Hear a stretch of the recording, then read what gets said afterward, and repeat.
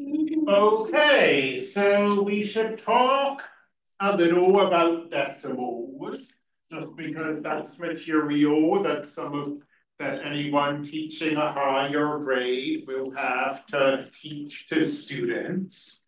I'm afraid that some of this material isn't very fascinating, adding, subtracting, multiplying, and dividing decimals is what it is. But let's make sure, first of all, that we are on the same page here.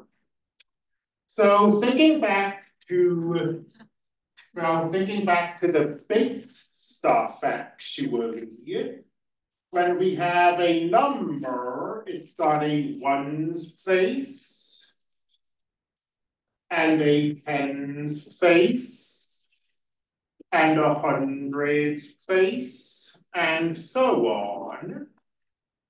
So if you have, say, a 7 here, and a 2 here, and a 3 here, and a 4 here, you've got 7,200, 3 tens, and a 4. 7,234. A decimal just grows that idea by giving you places that are less than 1. A 1/10 place, a 1/100th place, a 1/1000th place, and so on. This pattern, 1/10 to the first, 1/10 to the second, 1/10 to the third. The next would be 1/10 to the fourth, a 1/10,000th place. And the pattern repeats itself. So if you have, say, a 1 here, that's 7,234 and a tenth.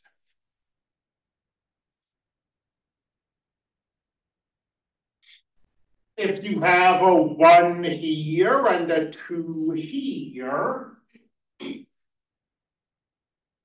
well, that's going to end up being 7,234 and 12 100ths. We have 1/10, and we have 2 100ths. And if we get a common denominator, that's 12 hundredths. So decimals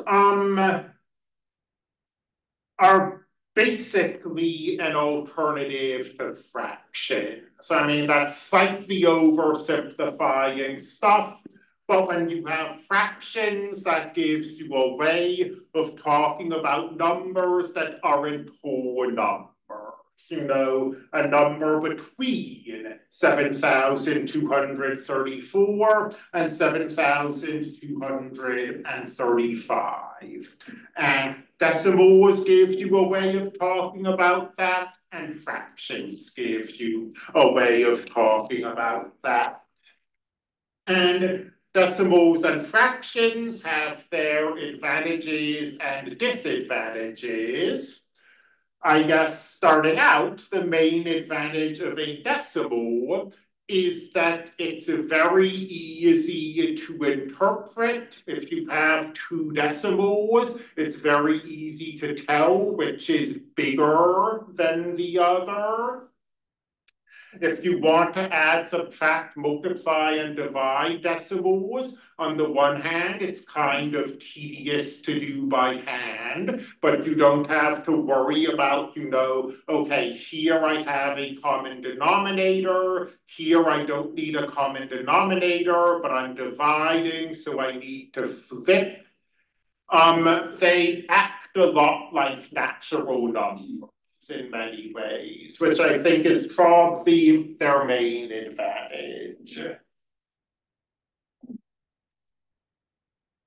So we've talked kind of in our introductory remarks about taking a decimal and rewriting it as a fraction.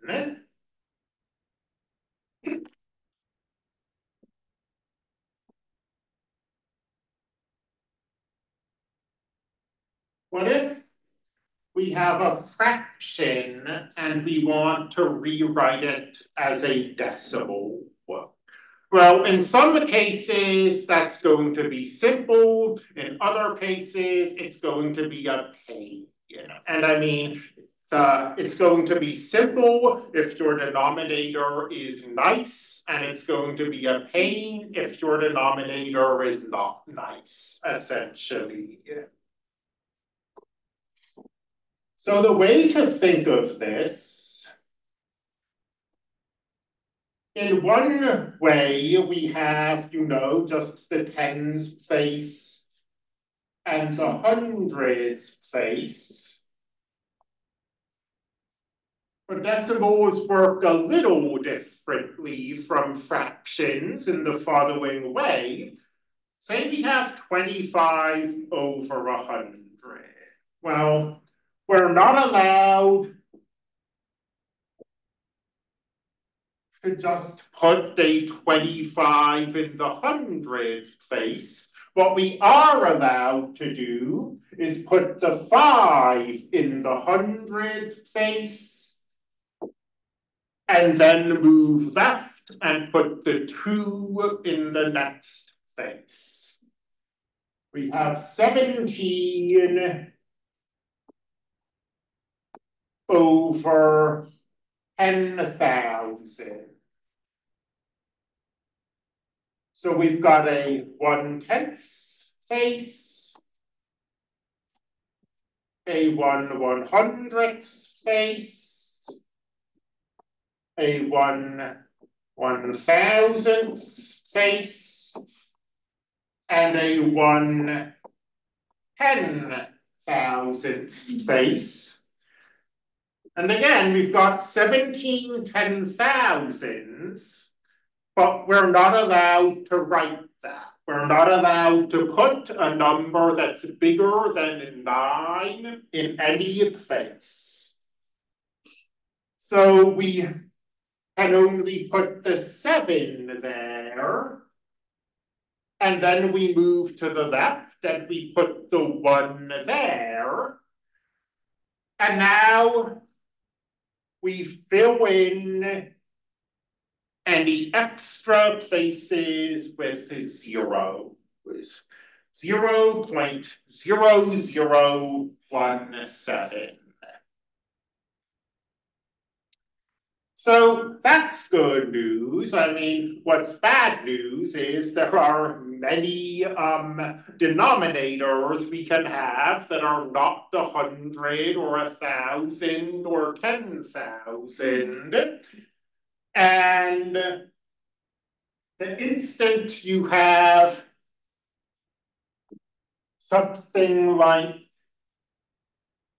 5 over 8, if you want to turn this into a decimal by hand, things are about to take kind of a nasty turn, I'm afraid. 5 over 8 is a fraction, but it's also division.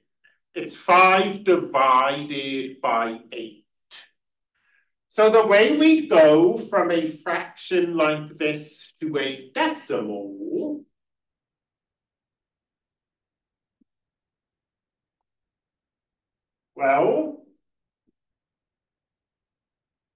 we can try to do the division and see what happens. And if we just did the division as it's written on the whiteboard, what would happen would be that it would go in 0 times, and we'd have a remainder of 5. 0 remainder 5. That's not helpful for our purposes. So what we're going to do is we're going to put in a decimal place here. And this decimal place will copy up there. And then after the decimal place, an indeterminate number of zeros. You don't have to write all of those in. I just, think of having as many zeros as you want to the right of the decimal place. So 8 went into 5, 0 times. Yeah, no. Absolutely not. That very pale color is probably not what I need here. So 0 times 8 is 0. We do the subtraction. And now we'll drop something down. We'll drop that 0 down. And at this point, we're done with the decimal places. We're going to pretend that decimal point isn't there. We're just going to do everything as usual. In the sense that 8 goes into 50, 8, 16, 24, 32, 40, 48. It goes in 6 times, then 6 times 8 is 48. We do the subtraction. 50 minus 48 is 2. 8 does not go into 2. We have as many zeros to drop down as we want to. We drop a 0 down. 8 goes into 20 twice. 2 times 8 is 16. 20 minus 16 is 4. 8 does not go into 4. We drop down a 0. And finally, 8 does go into 40. It goes into 40 5 times. And when we do, good morning, when we do this subtraction and we get a remain and we get 0, it means we're done. So 5 over 8 is 0.625. What you'll find, though, sometimes when you try to do this, is that a number that can be written very nicely as a fraction cannot always be written very nicely as a decimal. I've said what I think the advantages of decimals are. It's easy to rank them. Multiplication and addition and subtraction all sort of work in expected ways without a bunch of hidden rules. The disadvantage of decimals, I mean, just even looking at this example, writing this fraction took 2 letters. writing that decimal took 4 letters. 3, I guess, technically, but if there's a 0 in front of the decimal place, I always like to write it. And we sort of see this in the stereo. If we take 1 divided by 3, and we say, well, we're going to take this very nice fraction, and we're going to turn it into a decimal.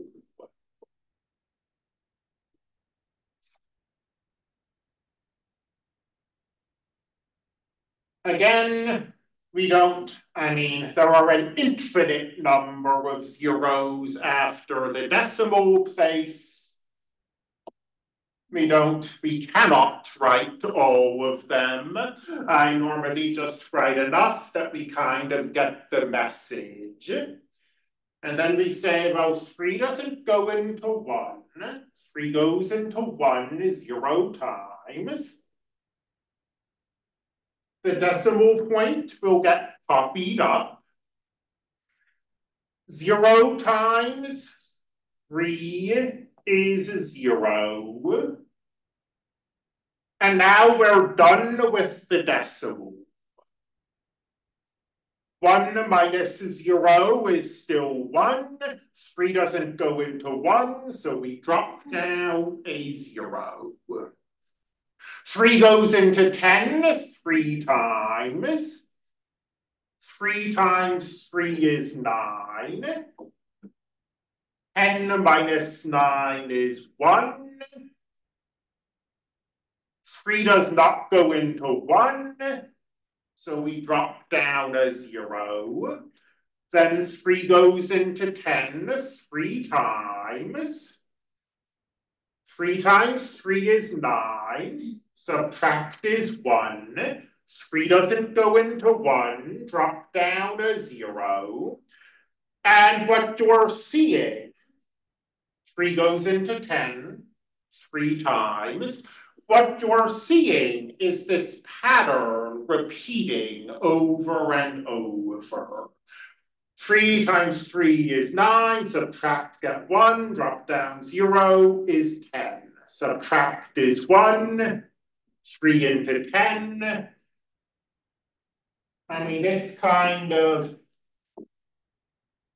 This block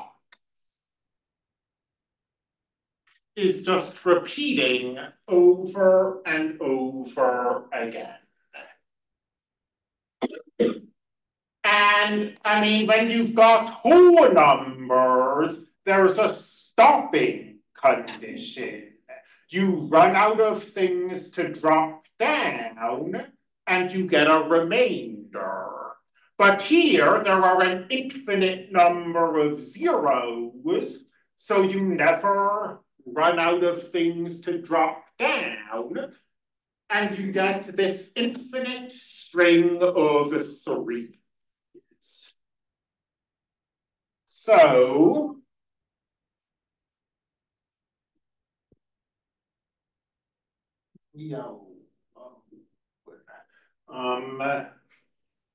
sorry. So what I was trying to say is that some numbers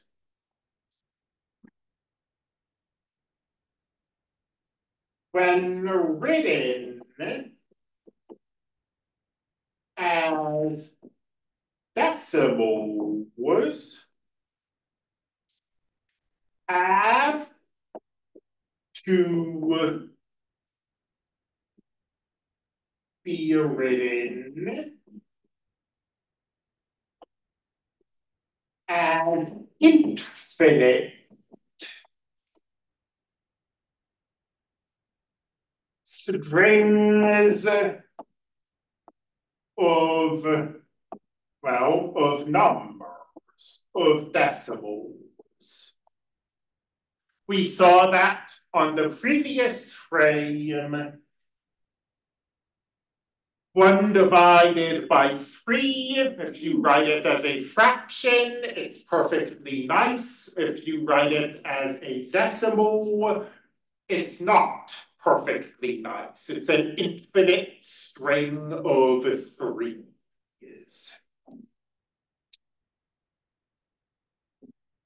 So let's introduce some notation here. I mean, this is bad in a sense. It's this infinite string of 3's. We cannot, on our notebook paper or on the whiteboard, write down an infinite string of numbers. But I mean, it's easy to describe verbally. It's just 3 repeated over and over again. And in a lot of situations, if you've got an infinite string of numbers, it's going to look like this. It's going to be the same thing repeated over and over again. And we have notation for that.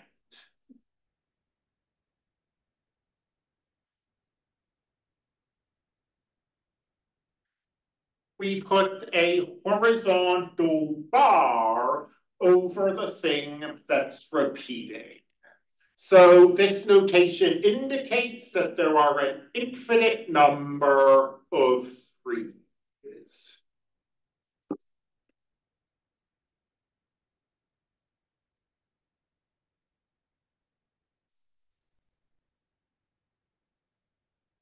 And we can sometimes have situations where that means our calculator up.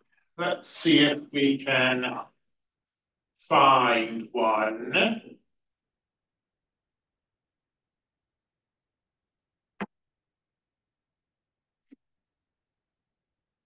Okay, 5 divided by 7. It's not super obvious on the calculator, actually. Let me go to some place where we can see more digits.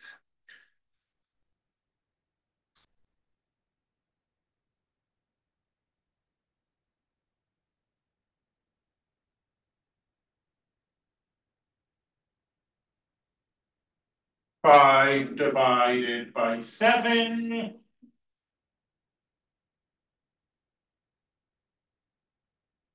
So you see 714,285, 714,285, 714,285. So it's not a single digit that's repeating this time, it's a block of digits. 714,285.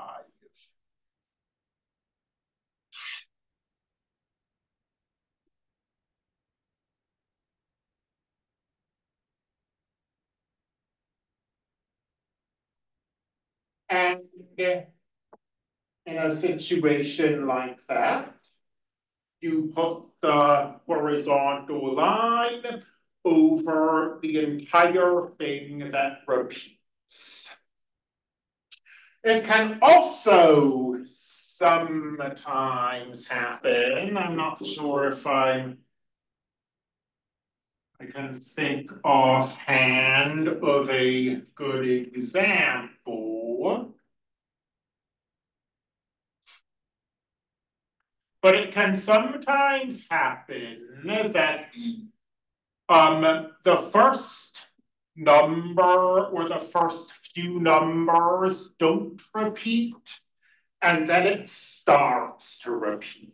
You can have a situation that looks like 0.172222, etc. So the 1 and the 7 only show up once, but that 2 then repeats infinitely often. So because the 1, 7 isn't repeating here, we don't put a line over it. But that 2 does repeat, so we do put a line over it.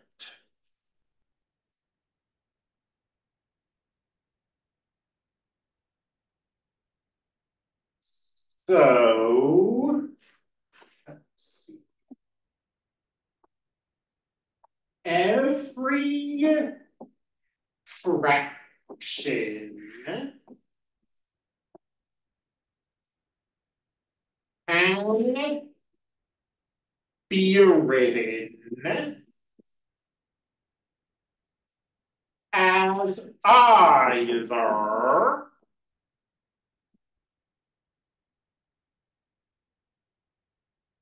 a finite decimal or to a decimal that repeats.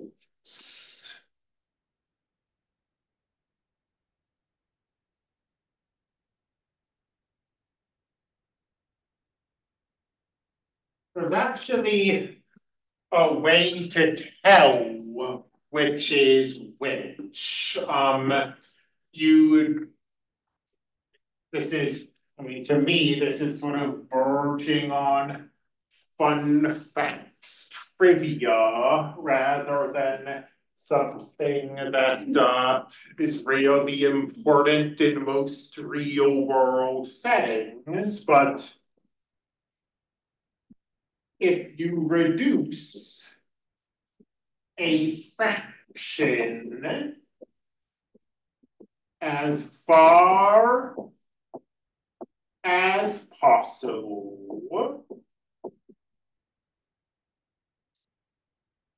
to, and this is something that we didn't talk about in this class. Again, we're in this kind of weird situation where we have different students with different backgrounds, but it turns out that any number can be written as the product of prime number. So you have something written as an irreducible fraction. 2 divided by 261. That 261 can be written as the product of primes. And there's actually one reason I don't want to focus on this is that there's no good way to do that by hand. Which is a good thing because a lot of modern cryptography is based on the fact that there's no fast way to do prime factorization. And if anyone ever found such a way, everyone's like bank details and so on would suddenly become very insecure, but Wolfram Alpha does not hesitate to deal with a 3-digit number. It says that this is 3 times 3 times 29.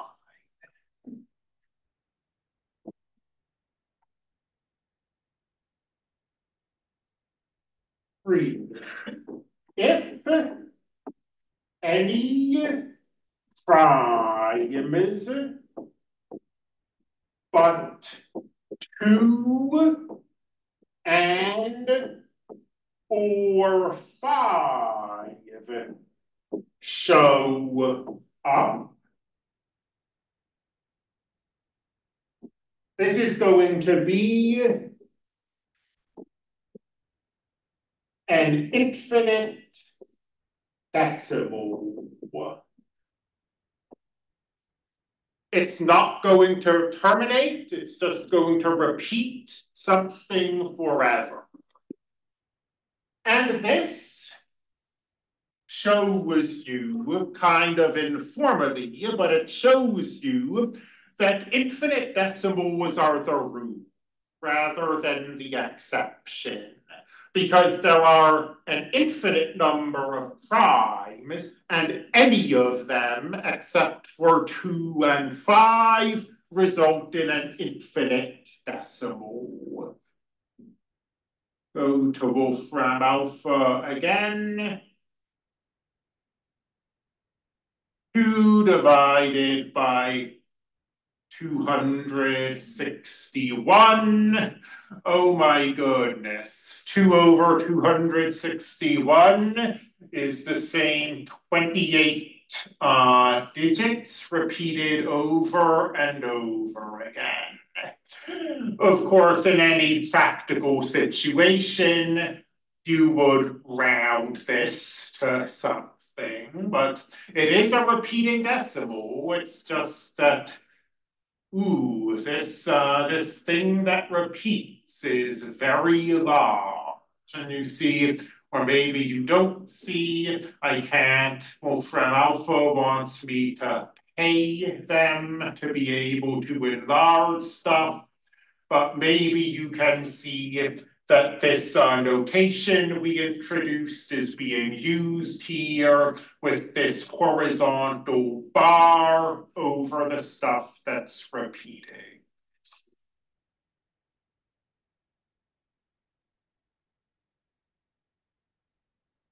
So this is something you should know. We've said that every fraction can be written as a decimal. It might not be a very nice decimal, you know, that decimal we just looked at, where it was this 28-digit repeating thing. That's not very nice.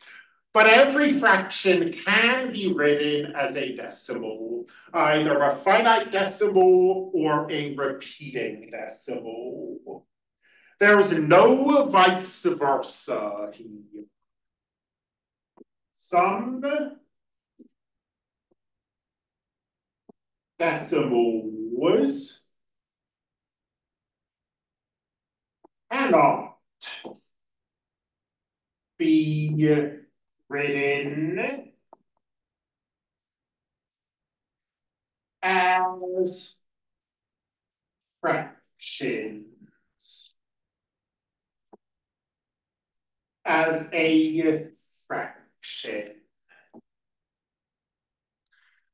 So, for example, I'll probably give this to you on Wednesday when we start talking about squares, but there's a very famous result that the square root of 2 cannot be written as a fraction.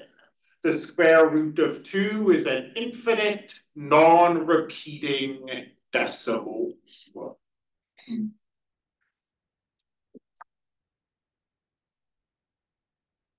Never actually tried this, so hopefully my calculator doesn't make a fool of me, but our calculator can go from decimals to fractions.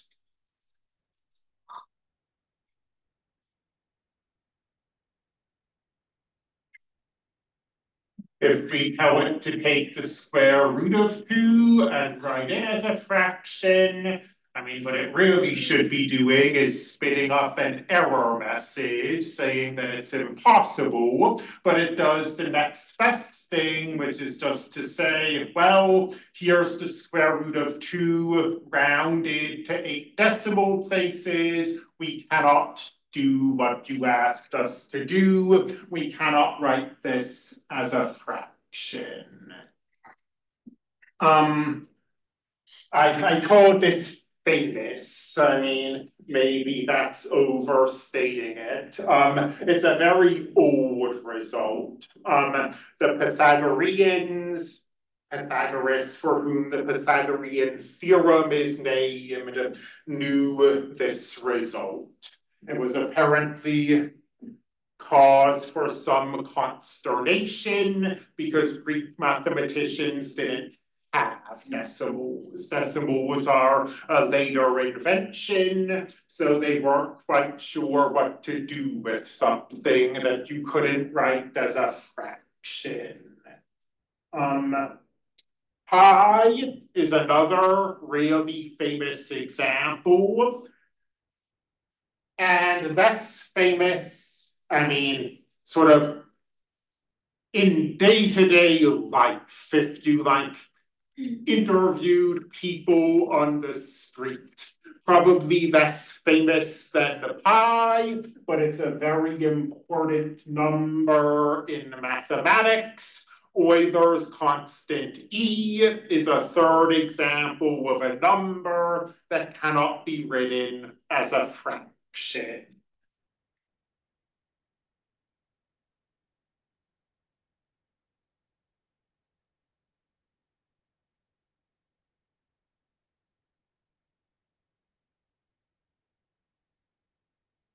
It's so, I mean, this is another, when I was saying, well, here are what I think are advantages decimals sometimes have over fractions. I mean, on a very practical level, there are a bunch of situations where you have to use decimals because there is no fraction.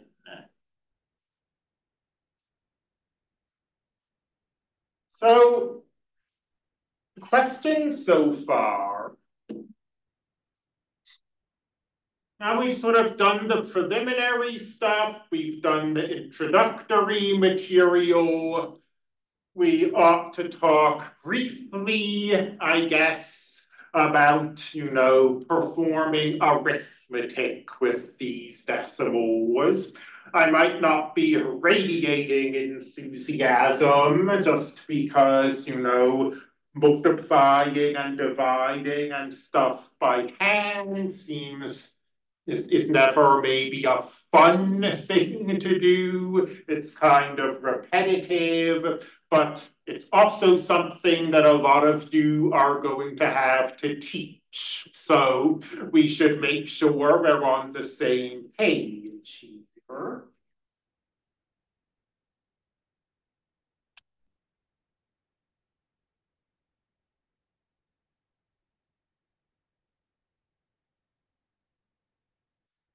So adding decimals is happily straightforward. Line up the decimal points. And if you want to, you can buffer in some zeros. I'll say what I mean by that in a moment. And do the addition as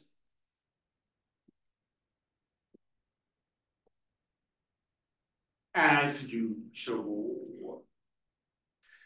And I've never seen any of those cute tricks we learned for whole numbers. I've never seen them applied to decimals, like adding from the left and partial sums and all of that stuff. I normally just see this with the standard, what I think of as the standard addition algorithm. So let's say we have 1.17 plus 2.432. So we'll line them up, and we line them up at the decimal place. 2.432, 1.17.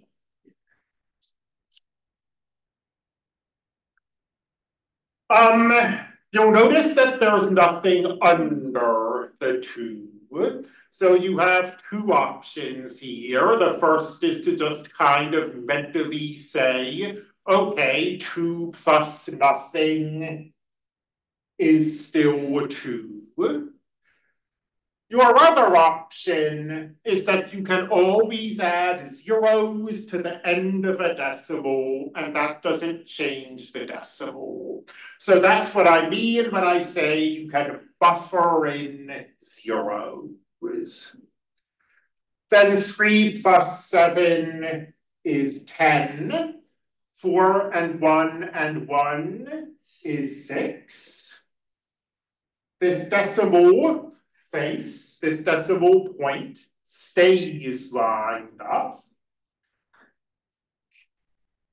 And then 2 plus 1 is 3. So totally normal addition, except that we have that decimal face. And that decimal face we can carry as normal.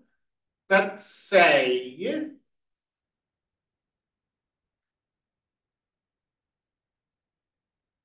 1.372 plus 4.96. So we set up the crossbars. We line up the decimal places. In fact, let's change this. Let's turn that 1 into an 11. So we have 11.372. We have 4.96. Nothing there, but we can think of having a 0 if we want.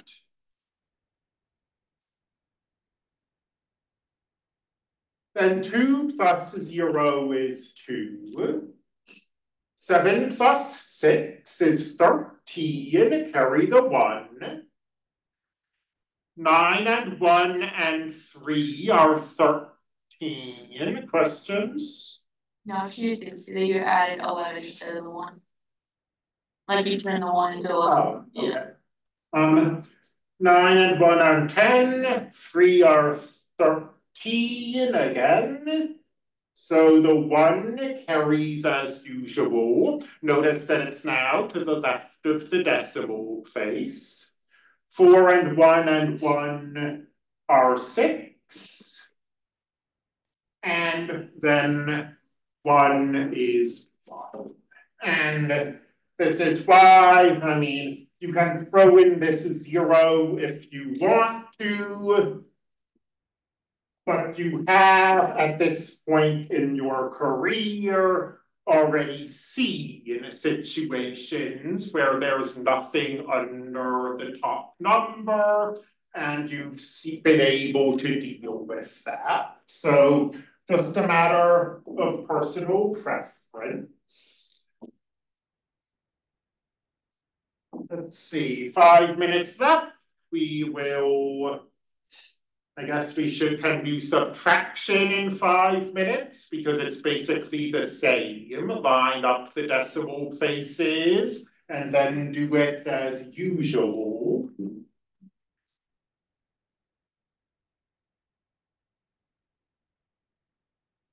$11.17 minus 3.4216. So 11.17. Ooh, that may not.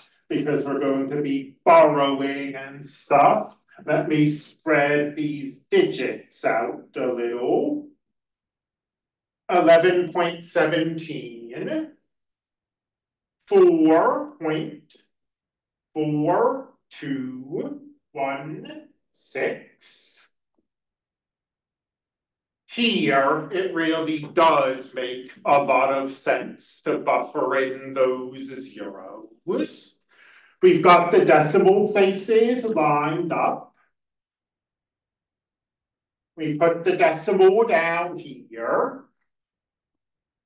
And now, okay, 0 minus 6 we can't do. So we have to borrow, but there's nothing here we can borrow from. So first, we'll turn this into a 6 and that into a 10. Then we'll borrow and this will turn into a 9. And that will turn into a 10. Then 10 minus 6 is 4. 9 minus 1 is 8. 6 minus 2 is 4. We can borrow from the left of the decimal exactly as usual. 11 minus 4 is 7.